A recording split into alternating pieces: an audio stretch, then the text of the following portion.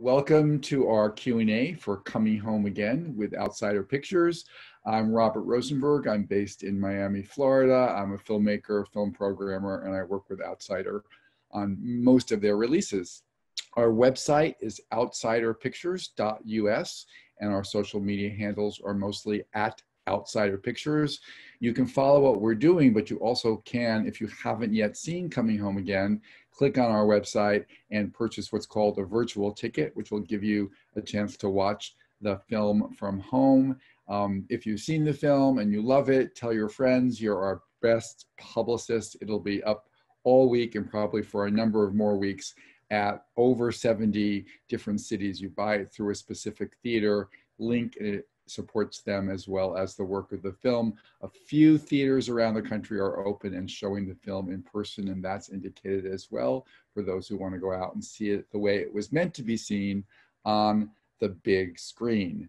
And we will talk for a while among ourselves, but there's a Q&A box, not the chat box. In the Q&A box, anybody watching can put your questions in there, and you don't have to wait till I say now I'm open to questions. Just put your questions in there and we'll follow up on them as we get to them and to the topics. Also, we realize that some of you have maybe didn't see the film yet since it just got available to the public yesterday. So we'll try not to give away spoilers, though it's not that kind of film that we really have to worry so much about spoilers, but hopefully this will illuminate the film for you in advance or afterwards if you've already seen it. So a big welcome to our illustrious crew today. I want to welcome director and co-writer Wayne Wang. He is the renowned director of films like The Joy Luck Club and Chan is Missing, which I'm old enough to say I saw when it was released originally as well. And the co-writer of the film, coming to us from Italy, Chang-rae Lee, whose original New Yorker article is the basis for the film, and he co-wrote the film with Wayne, and Chef Corey Lee, whose restaurant menu in San Francisco was awarded 3 Michelin stars and is working on other projects now that he can tell you about as well. So I'm going to try to go between all of you, but feel free to, anybody has something to say on a particular question, to jump in as well. Wayne and Chang-rae, can you talk a little bit about the genesis of the project in terms of the New Yorker article? Wayne, how you got the idea for the film and decided to collaborate? Well, I'll let Chang-rae talk about how he started or when and how he started writing the short story that got published in the New Yorker. Because it's pretty biographical, if I'm correct. Yes. Yeah, well, it wasn't a fiction. It was a nonfiction piece that the New Yorker asked me to write, and they asked me to write something about my time at boarding school. I went to Phillips Exeter, New Hampshire, and I remember thinking, oh, sure, I'll write about that time, and I didn't really have a topic for it, but I said yes, and suddenly, once you get the commission, you have to start really thinking about it. And as I thought about it, I really didn't know, what the whole time was about. I was thinking more about the school itself and my time there, my studies, but what kept coming up, I think, time and again, when I thought back to that time, were all the times that my parents visited, and all the moments that we shared on those visits, and then all the moments that we shared when I went home. I wasn't very homesick when I was there, and yet this is what I remembered. And so some of the if you would call them scenes from my life, or became scenes in that piece, were really just focused on, our eating together, cooking together, spending time together in the context of not having been together. And so that's what I ended up writing about, which of course led to what was happening in my life at that point, or just had happened a few years before, which was my mother was dying of cancer. And she died in 1991. And I think it took me, that long. I wrote the essay in 1995. it took me that long to, you know, just process everything and be able to write anything about it. And so when this, you know, opportunity came up to write a piece, I thought, well, I guess that whole time for me at that point in my life was really about how much I missed my mother back then, and obviously how much I was missing her right at that moment, and still do. You spent almost a year at home taking care of your mother when you found out that she was sick, yeah? And all that time you were also cooking with her and all that? Yeah, I mean, I wasn't home every day of that year. I would probably go home for 3 months, go back to New York for a month. I was pretty much just shuttling back and forth. She lived in upstate New York, and I had quit a job on Wall Street, and that I was just in the job for a year, and I was trying to write. I was doing odd jobs. I was doing freelance work, and so it was. And my sister was working in her first job. My father was, you know, still busy with his. So I just thought it just seemed to make the most sense, and of course I wanted to just go home and spend time with her. So Wayne, can you talk about what about Chang-rae's story inspired you and said, hey, I want to make a film inspired by this and collaborate? Well, I didn't read the article when it first came out. I got attracted to Chang-rae's novel, A Just Your Life, which probably came out in the late About 1999. Yeah, 1999. And I started working with Chang-rae on adapting a script for that. And in the process, I started reading his other stuff that he wrote before. And this was one of the stories that I wrote that really kind of hit me pretty hard at that time, even though both my parents were alive and were well. But then 6 or 7 years ago, my mother started getting, well, she got sick with Parkinson's for a while, but she started getting more sick around that time. And my wife and I were taking care of her, and a lot of this came back to me. But the film didn't happen until, you know, Don Young from Cannes came to me and said, you know, my grandmother passed away. We have a really interesting apartment in Russian Hill, and it feels like the apartment from Chang-rae's short story. And I went to see it, and I just felt the spirit of something there that resonated with the short story, that perhaps there was a reason for it to be used this way. And we put together a very small independent crew and shot the film. So Chang-rae, I'm curious, as a well-known writer of fiction, was this your first film, I mean, to really work on it and get to the screen in terms of collaborating on a script? And how was that a different kind of writing than the writing you usually do?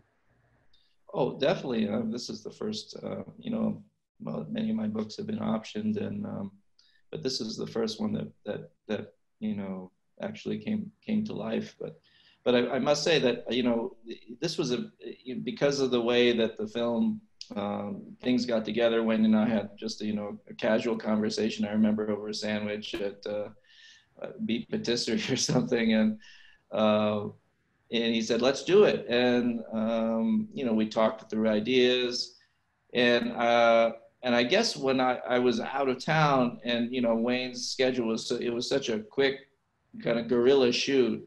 He shot the whole thing.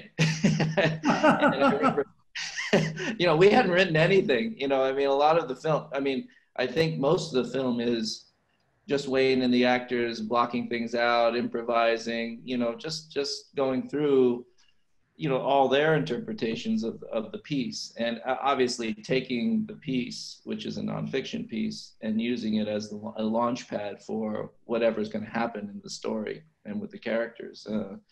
I came in later after, I guess the first cut, and, Wayne and I talked about certain things that the film might benefit from. And so I ended up writing a few, maybe 4 or 5 scenes for the film. I don't know if those might be the actual only written parts of the film. Maybe you can, because I never saw any other script, and Yeah. maybe you guys were working off of something. I don't really know. Yeah, well, I started, well, Chang-rae was very generous. I mean, he went out of town and he said, do whatever you guys want to do. Um, I always kept him updated on everything, but we did take a lot of dialogue from the short story itself and created maybe 6 different dialogue scenes. And the rest of the scenes were all what I call process scenes, like cooking scenes and things like that. But Chang-rae had some input on these scenes. But by the time he came home, it was all shot, and we realized we didn't have enough, especially towards the end. And so it was really important. It became 6 different scenes that he wrote for us after he came home. He sat down with the actors. We had a meeting, and he wrote like 6 different scenes. And those scenes were very specific because they were also scenes after we had seen a cut and we knew what we were lacking or missing. So anyway, that's a more kind of detailed explanation of the script part, actually. Well, I want to get to the food, since food plays such an important role in the movie, and Corey is sitting right here. Corey, when we start with you first to talk about what was it like? I read some interesting comments from you about like kind of recreating a Korean kitchen in an old apartment that had been really an older Chinese American woman's home, and just the whole process of trying to move authenticity of the food and the cuisine into the story and the texture of the film a little bit. Yeah, well, I think if for people, and this is not just like a Korean American thing, but for people who have emigrated from their homeland to a new country and trying to maintain some kind of identity to their native culture, I think food plays such a big role in that. And certainly for the Korean American experience of people who moved here kind of in the time of the 70s, 80s, and 90s, I think there are common things that we all share, whether it's working with certain kinds of products or seeing some very familiar brands or some kitchen tools, because they were quite limited. So whether you were a Korean American family living in the East Coast or in LA or somewhere in the South or in the Midwest, I think that there are certain things that are kind of staples in a Korean home. And I wanted to make sure that it felt that way, and there were some recognizable things. That's different from a Chinese kitchen. And so when I first walked into the apartment, for me, it felt very much, it felt foreign to me. I'm a big student of Chinese cooking as well, so I understood what I was seeing, but it still didn't feel like the scene I imagined in Chang-rae's story when I had read it. And I was trying to fill the set with some of those visuals. And also coming up with a menu was really important because I didn't really have an idea of what really we should cook. The food, the menu in the short story was kind of mixed. It had some smoked salmon, it had some this and that, but I wasn't completely happy with that because I wanted something a little more homey and traditional. And Corey maybe can talk about that and how you came. Yes, I think I read Chang-rae's story maybe 3 times over the years. The first time I read it, it was many years before I even met Chang-rae. And then I read it again after meeting him and spending some time with him. And then probably the 3rd time, right before we started working on this, when I talked to Wayne.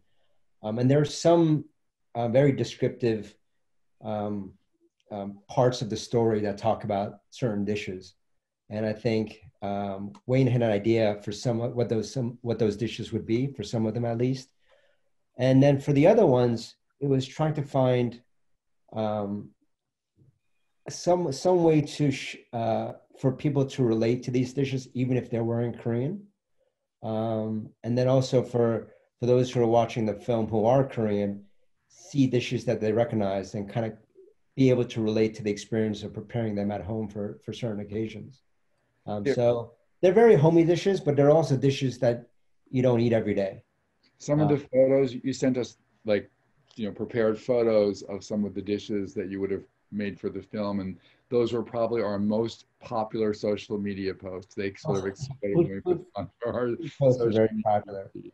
Yeah, but I think there are Korean dishes that you eat kind of on a kind of an everyday casual meal, and then there are certain dishes that you would have on holidays or when you have guests over, but they're also recognizable, and so I think we try to focus on some of those dishes.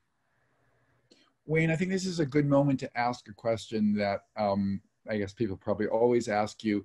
As a well-known Chinese American but Asian American leading director taking on a specifically Korean story like this, what were your thoughts? Did you think, oh, I can't do this, or of course I can do it with Chang-rae? I mean, how did you come to the specificity of this story as a director? Well, I was pretty careful to try, in terms of the script, always show Chang-rae what I was doing so that he could correct me. And there were a lot of places where he did that. And again, with the food, which is so important because the whole story is about the son cooking the New Year's Eve dinner that was exactly the New Year's Eve dinner that the mother used to cook for them.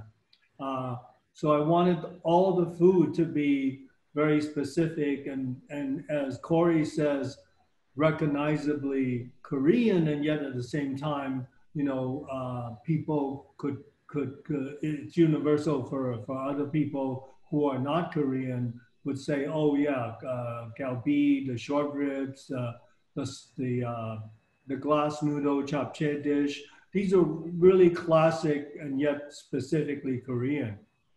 So that's kind of how I worked with everything. And on the set, there were two people working with me who were Korean and constantly were saying, well, we wouldn't have that painting there. Let's switch out this painting. We wouldn't have this there. So it was all done in a way to kind of make it at least as close to authentic as we can.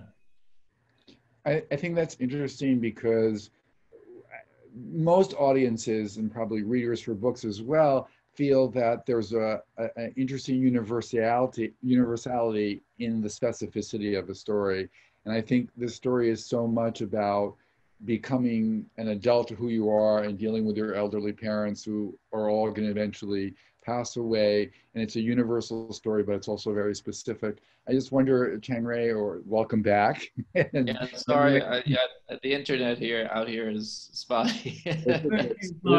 Whether you want to talk about your specific approaches or cultural approaches to the ideas of family and living and dying that I feel are woven into the film so clearly, that are more universal than not, but are also clear, specific to cultural references as well.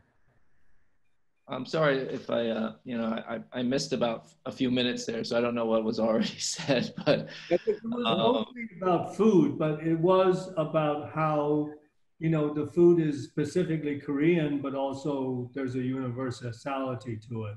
And I think that's probably true with all three of us in some ways. I mean, we're all immigrants in some ways, but then at the same time, we're also really American. And the two of them are Korean, I'm Chinese. I'm Chinese from the north, which, if I'm correct, is closer to the Koreans than the Chinese from the south. But anyway, I'll let Chang-rae go on from there. Well, I think the immigrant notion is a key one here. you know, because it's not just the food. Obviously, we love food, we love sharing it, and we love its flavor. But you know, I think for the immigrant family in particular, it's not only an exercise in taste, right? It's an exercise in, you know, a certain kind of bestowal of memory and of experience that maybe, you know, that the younger generation doesn't have.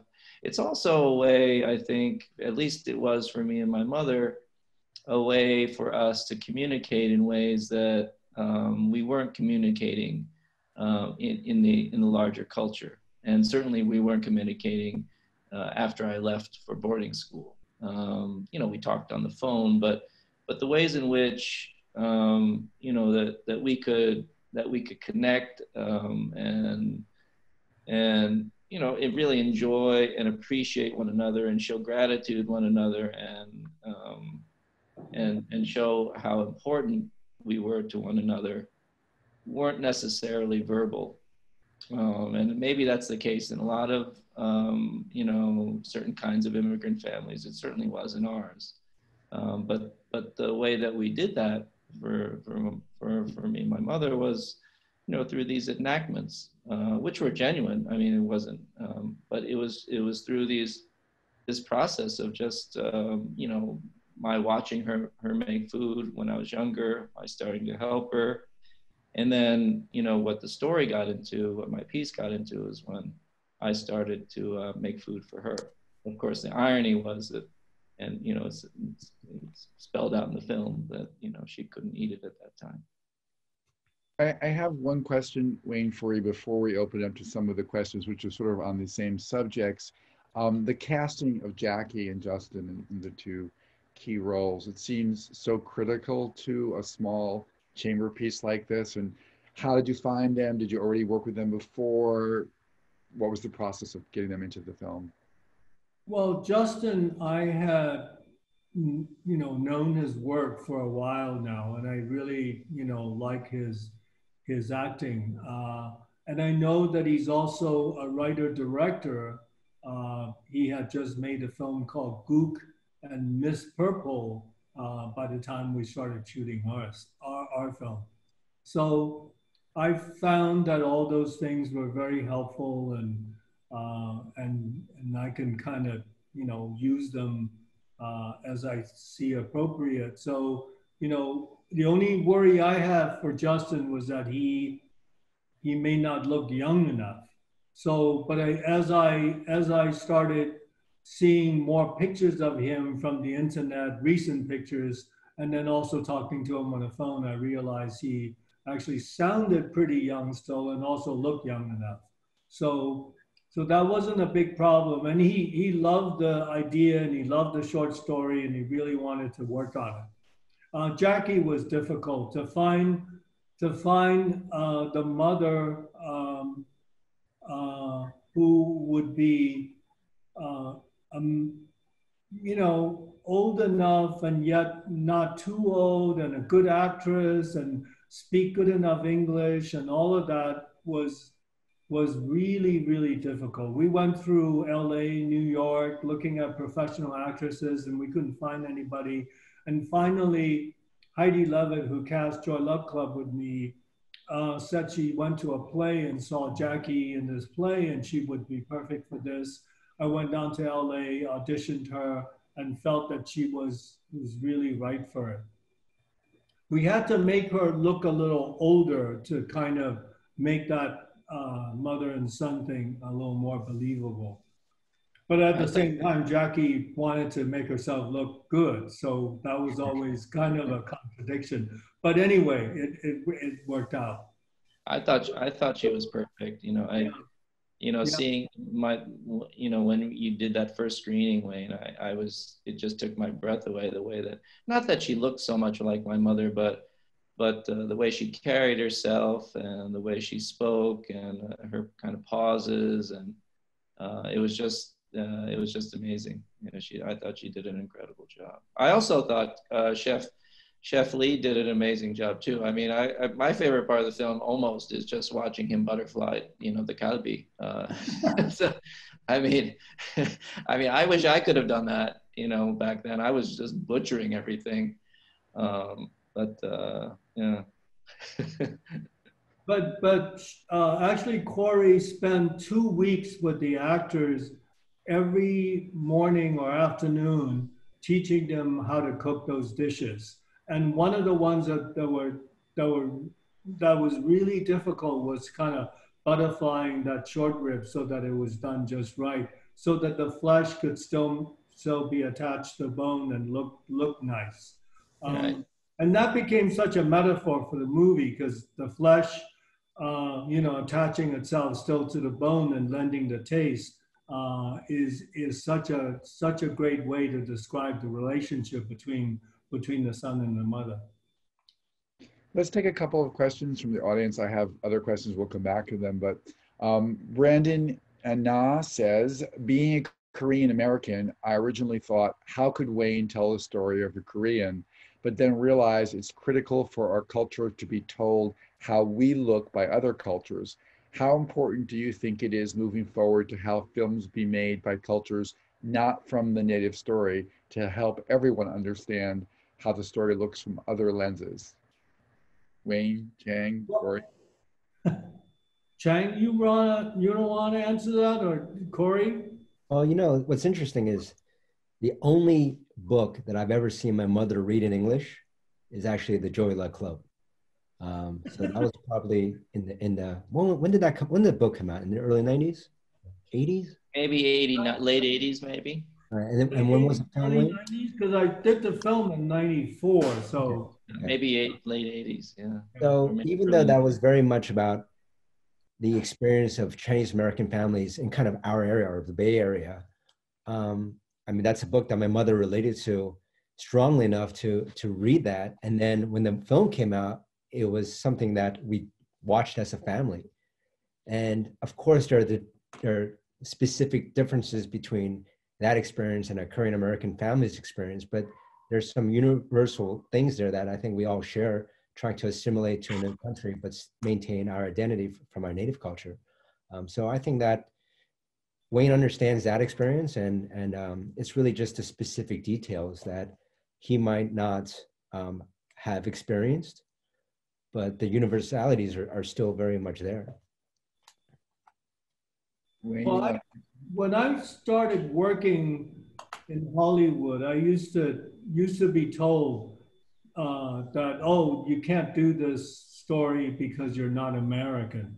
And by that time, I'd been in America for over 30 years, and I would always say, well, why can Tony Scott or Ridley Scott do these stories and I can't? I think it ultimately, it comes down to being responsible about what you're doing and trying to get people who are, whether it's a Korean story or an American story, people who can help you authenticate, what you're doing. Like every little detail in this case, we try to make it as Korean as possible. But at the same time, people need to understand that all Asian Americans are pretty much all American. There's this mix of American in there with the Koreanness that's in the environment, in how they are, in their food and whatever. So anyway,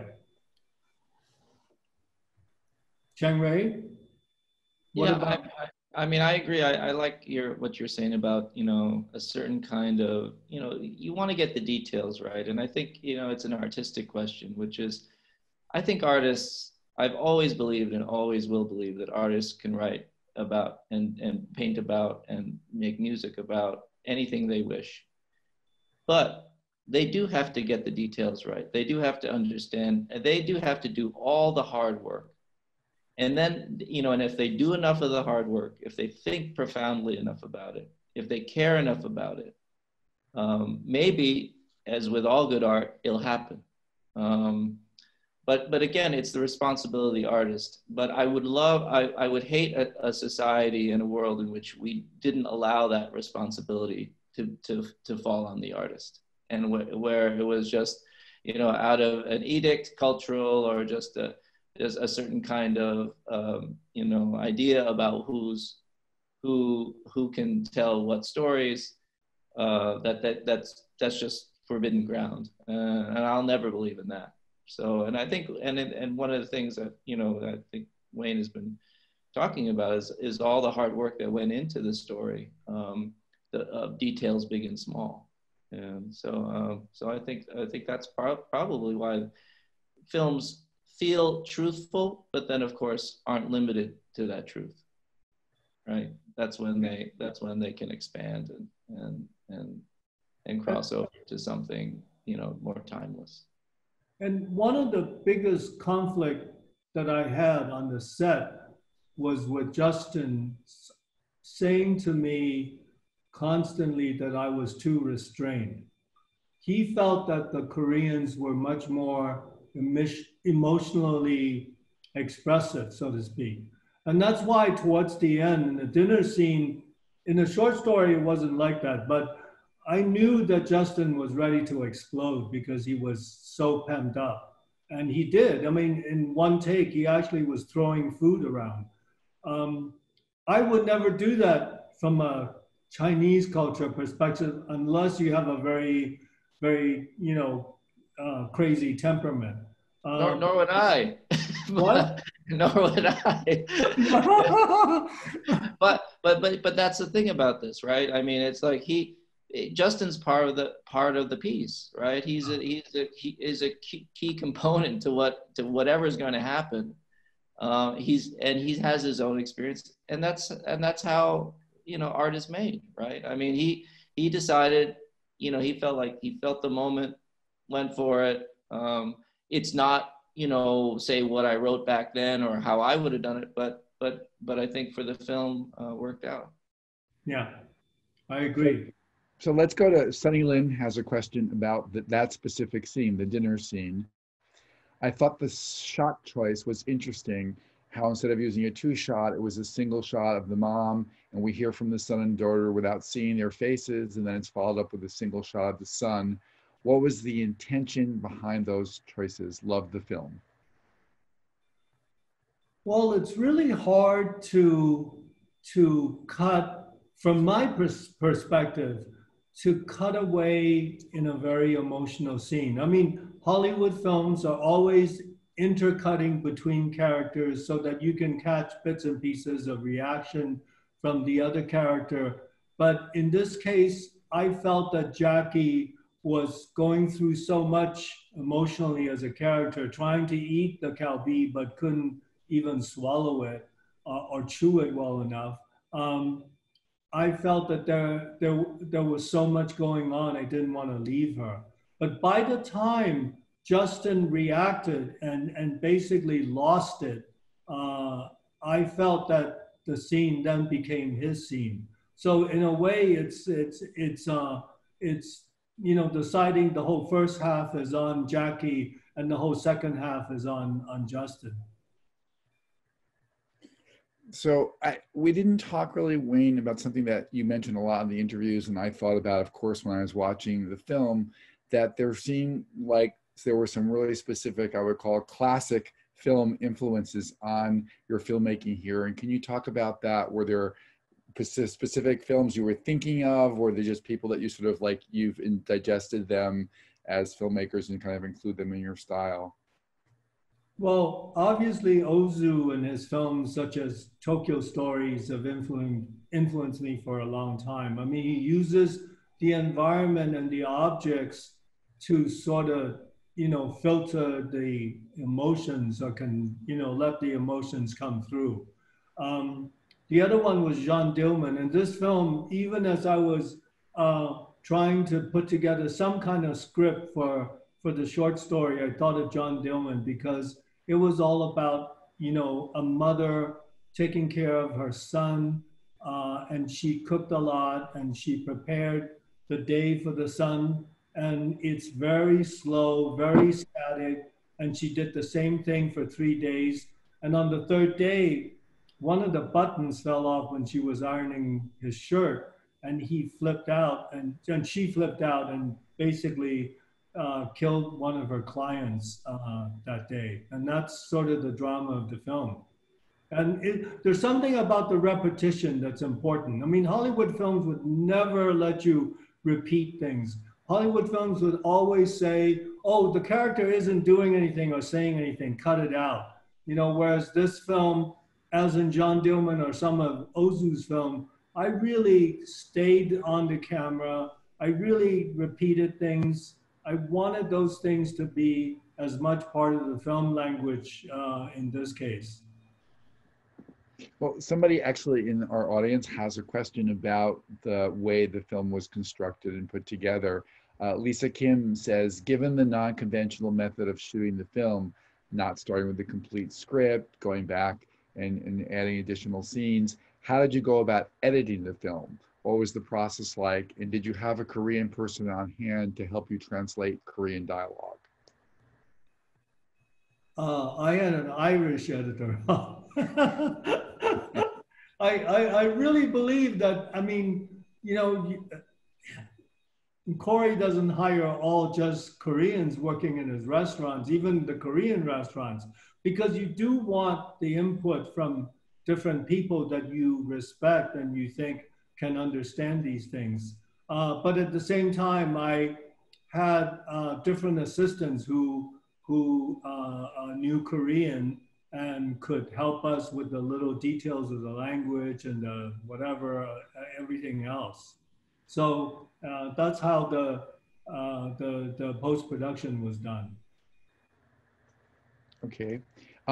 Another question I had, most people who are going to see the film this week or the next few weeks will see it on small screens. Anything from, please know, from your phone to your laptop to maybe projected on your larger screen TV and not in the theater. I assume, at least Wayne, you were at the Toronto Film Festival world premiere last year, and you could see it with an audience on a big screen, which is very different. How do you all feel about the film because of COVID-19 mostly being released through streaming and not being able to be seen in the theater? And what's the differences? Where are movies going? Where are we all going as creative people and people working on film in terms of TV screens and working in the theaters? Any of you, but of course Wayne, since he's the film director. Well, I haven't seen it. You know, I wasn't at the film festival. I couldn't go, and so I have not seen it on the big screen. I've just seen it on my, you know, TV. You know, and a cut. I probably haven't seen the actual the latest cut. Maybe the final cut. You know, Wayne's always tinkering, but I guess you know, even before the pandemic, you know, I'm maybe typical of most people is that, you know, I wasn't going out to theaters the way I did when I was a teenager. And, you know, in my 20s living in New York, just because that was the only, even though we had video back then, I always preferred to go to the theater. And I guess just with the way life is and how busy I am, and, you know, the time I have, you know, I'm used to watching things on the smaller screen now, which seems pretty big now. And I consider the small screen the TV. I would never watch a movie. I mean, I don't like watching movies on my laptop. But I think this film is suited to, you know, I don't think it really needs a huge screen. And maybe it's what Wayne was talking about, you know, the film is patient. You know, it really takes in. I mean, I remember certain shots of Jackie that, you know, I just couldn't take my eyes off of, and it didn't really matter how big it was or how small it was. You know, the emotions. It's really about, you know, can the emotions just thump at you, you know, in whatever format. And I think this film is fine for the smaller screen that way, because it does have a lot of punch to it. It doesn't need a lot of you know, it doesn't have lots of things going on inside the frame, and it doesn't need to. Yeah, I agree with Chang-rae, especially this film. I think it's kind of more suited for a smaller, whether it's TV or whatnot. But as a filmmaker, I still miss the big screen and being able to see more of the details or kind of let your eyes wander. For example, Corey, what he did with restocking the refrigerator, there are moments where you can see inside the refrigerator and you can see what's there is not, Chinese stuff, but, specifically Korean stuff, some of the sauces in the pantry and little details like that. I know it's not important in relationship to the bigger emotions, but I do like to see those kinds of things on a big screen and let your eyes wander a little bit. Well, hopefully soon, or sooner, or as soon as it can be, we'll be back in theaters and they won't disappear. But it's a tough moment. We're getting towards the end of our time, but I wanted to give each of you a chance. If there's something you want to add or that we haven't touched on or want to ask each other, please go for that now. Is there anything we've missed? Corey, anything? Oh, I mean, my role in this project is so small, and I basically coerced these guys to let me be part of it. So I think Wayne and Chang are better. I'm just kind of curious. You have a new Korean restaurant about to open pretty soon. So what's the theory behind, or what's the guiding principle behind the Korean restaurant in terms of how Korean or how American or how mixed it is? Yeah, I mean, obviously, we talk about that a lot, and I think we even talked about it a little bit, getting the dishes ready for this film. I think that dishes that you might have in America in a Korean restaurant located in San Francisco are not the same exact dishes you're going to have in Korea. I think so often people associate some kind of authenticity with something that's traditional or something that's an exact replica that's imported in. But I feel that to truly be authentic in whether it's a dish or a cuisine or a restaurant, you have to be aware and embrace your location. And that goes from the people who are dining there to the products that you're working with. So we want it to be a Korean restaurant that, as a Korean person, you can go into that restaurant and it satiates your appetite or your desire to have a very Korean experience. But we're not going to let this notion of trying to stay traditional or importing food from our childhood as kind of the guide for what and how we cook. Yeah, I mean, it's and that's why I love Corey's cooking, and I mean, it's a living thing, right? It's continuing to evolve. It understands context.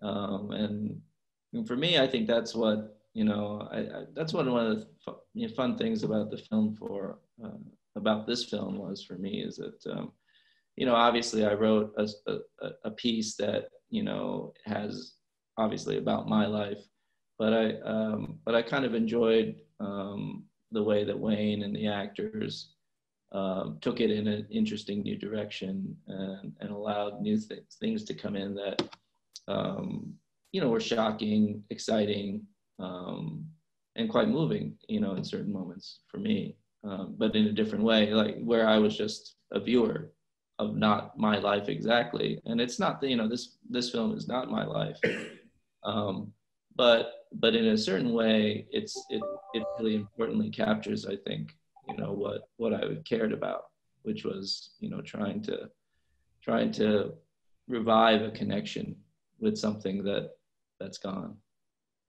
Yeah, I understand. I mean, I think the short story was really a poem that you wrote for your mom.